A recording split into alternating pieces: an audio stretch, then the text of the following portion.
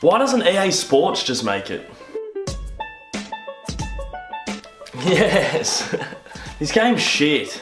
You're only beating me because of the momentum. You're only beating me because of the umpiring. You're only beating me because the game fucked up. You're only beating me because you're way better than me. Congratulations. Really? No, you cocksmack. You're only beating me because your team's rated higher.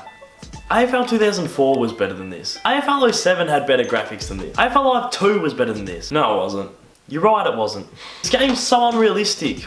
You're playing as Hawthorn and you're beating me. This game's so unrealistic. Levi Casbolt just slotted one from directly in front. This just isn't FIFA. That's because it's not FIFA.